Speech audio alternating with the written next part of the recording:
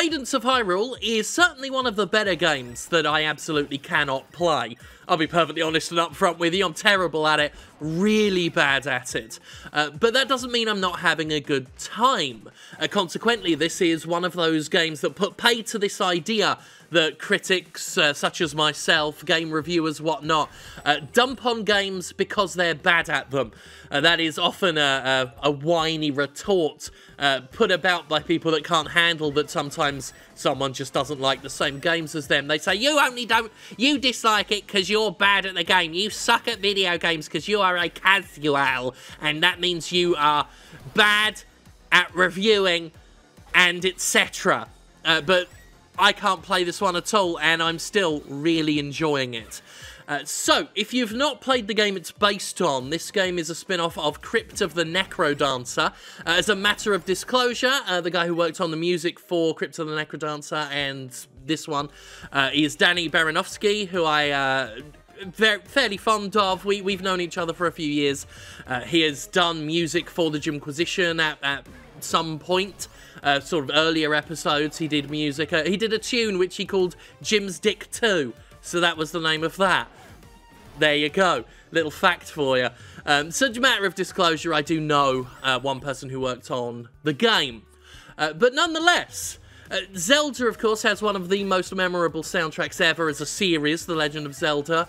So it makes sense that it would show up in rhythm games, and tunes from Zelda have shown up in music games in the past.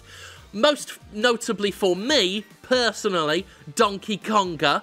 The Hyrule theme being in Donkey Konga was I used to love Donkey Kong. Did anyone else really like Donkey Konga? Let me know. We could form a little club or something. Huh? The Donkey Konga Club. Would you like that? Would you like to be would you like to join me as the premier bongo boy? That's my name. Anyway, where were we with this? Right, so the map is split up into a grid, and you are to move and attack in tune to the beat. You can see the beat at the bottom of the screen. It's fairly simple and straightforward mechanically. You just use the directional buttons. I would recommend them. The game recommends them over any sort of stick. Use the directional buttons to move around.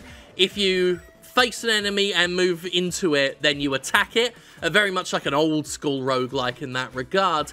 If you miss a beat, then you miss what you're supposed to do.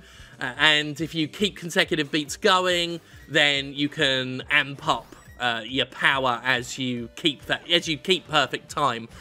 And it's really enjoyable. The music has a real energetic vibe to it.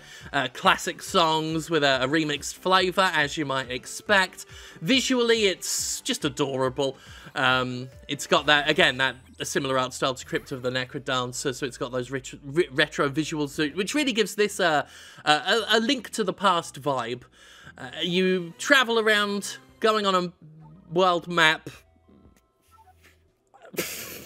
Sorry, that was just such a toothless sentence. That said nothing.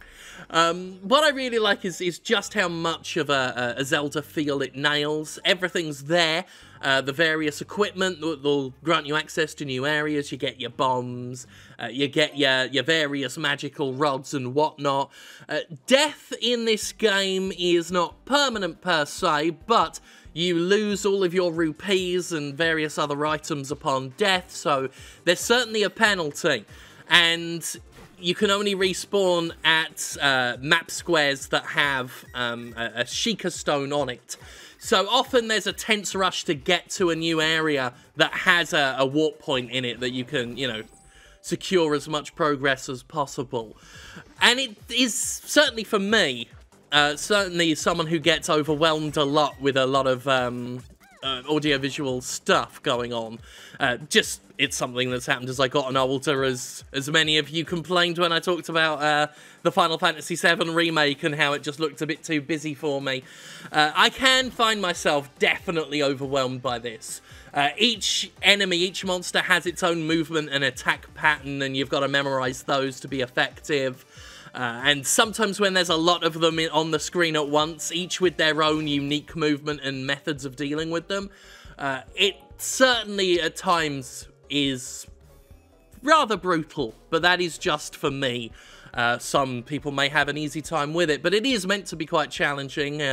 You know, death is an expected part of the experience. You do retain diamonds, which you get for clearing an entire screen of enemies. They stay with you regardless of how many times you die, and they can be used at the death screen before you walk back into the map to buy various things. You start out being able to buy like heart containers, which certainly helps, and then you can buy various consumable items before dropping back into the game, like bombs and stuff like that. Bombs and other bombs and more bombs. Just get a lot of bombs, they help you out. You can play as Link or Zelda, which is always nice to see. I always like to see a playable Zelda. She's an absolute beast in Hyrule Warriors. God, I really want to play Hyrule Warriors again. Anyway, the game's absolutely crammed full of references to past games, lots of different monsters represented, lots of recognisable music, certainly as one would hope for a rhythm action game based on Zelda. Little puzzles as well, lots of movie blocks and hidden areas. Some of the hidden dungeons are particularly challenging. You get some enemies that hit ridiculously hard down there and have some quite complicated patterns of attack.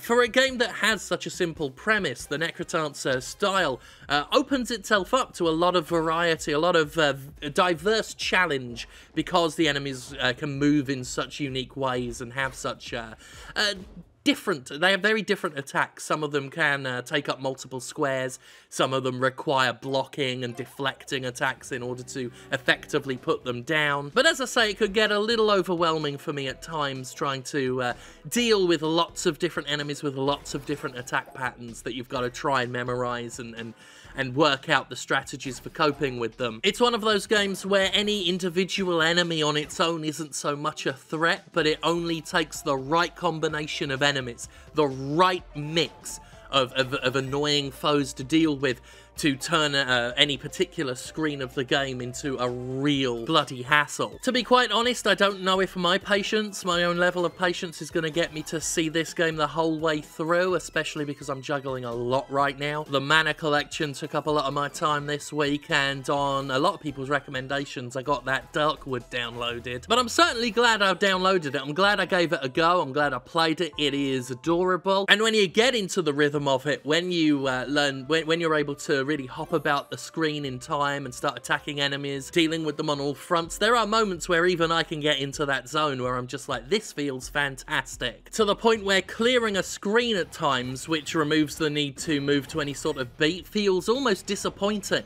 We're like, oh, I was really enjoying that. Now that this screen is cleared and I can move about at my own free will. Sometimes, just out of habit, I'll find myself hopping in tune to the beat anyway. If you're looking for something with some really good music and a lot of challenge, you could do so much worse than Cadence of Hyrule, and all of the Zelda accoutrements draped over it only helps seal the deal. I give this game a Zelda's hair isn't short enough out of 10.